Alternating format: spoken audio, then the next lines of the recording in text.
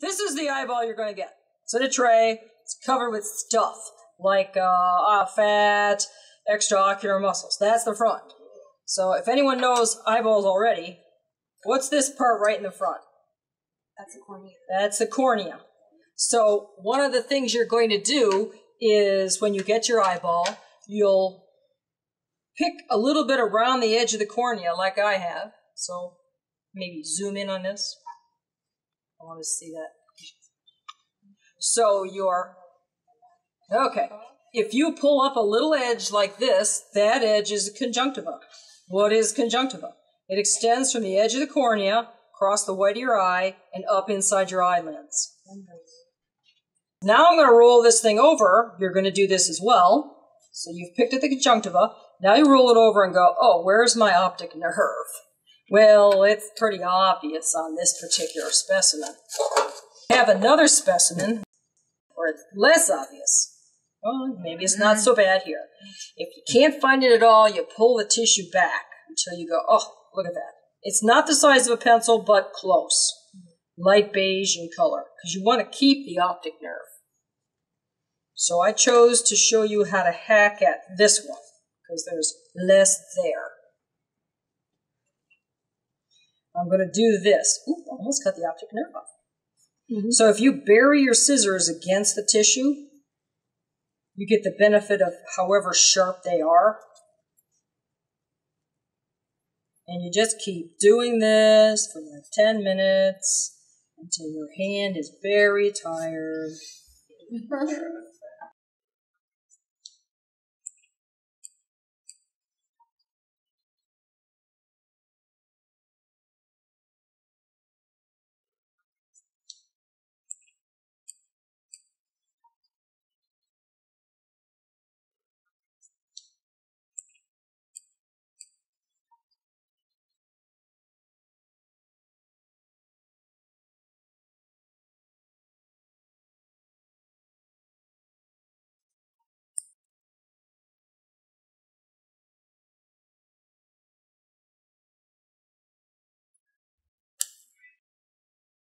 Your ultimate goal is this.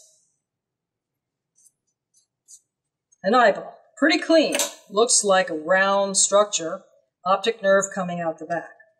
I can still clean this a little bit more. Right along what I would call the equator. Because I will be trying to cut through that in a minute to separate it into a front half and a back half. So this is where you really need your goggles. Put your eyeball down in the tray. It won't close your mouth. It won't squirt that far. You put it down on the tray. You take your scalpel, come right down on it. See how I'm like, it's tough. So perhaps this is also a little bit of a dull scalpel. I have punctured the sclera. Now I back out, put my scalpel down, pick up the scissors, and cut at the equator. Get all the way through. Maybe my mustache. You're cutting it into a front half and a back half. That's all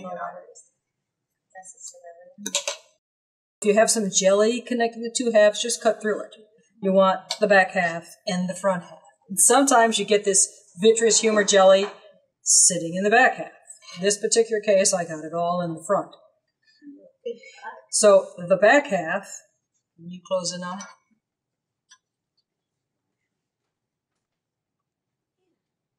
The back half, I see what looks like beige toilet paper. It's the retina.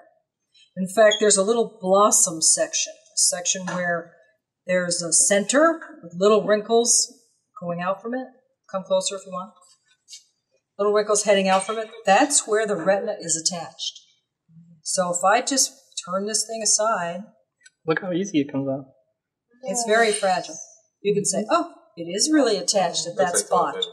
That spot's the optic disc or blind spot. So that beige toilet paper is the retina. The next layer is special in a cow. It's black with this awesome fluorescent blue cream color. That's nice. No.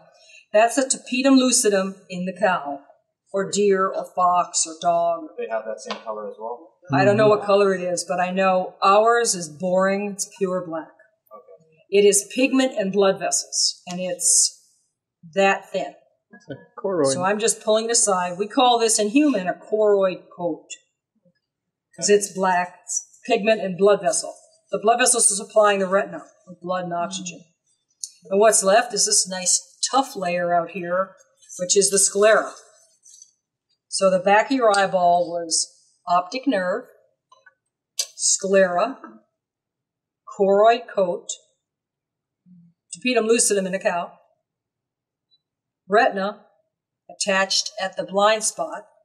Blind spot is the beginning of the optic nerve. All the nerve fibers leaving the retina to go back to the brain have to leave at some spot, and there isn't enough room left for the receptors. Now, what was the jelly? Anyone remember? Vitreous humor. What you going to do with it? You're going to get it out of there with your thumb. Paper towel, whatever you want to use. Yum. So I took the lens out as well. That's okay. So I'm taking out all the jelly. So there it is. Vitreous humor. There's the lens.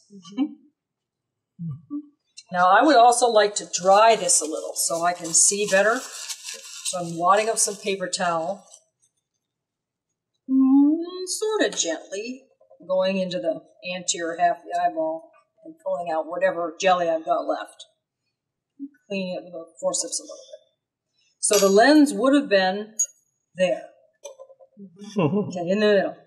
So I pop the lens out, and if you're dry and you're looking very carefully, you can see the little tiny black suspensory ligaments tear as you pull the lens out. I obviously wasn't going slow enough to see those.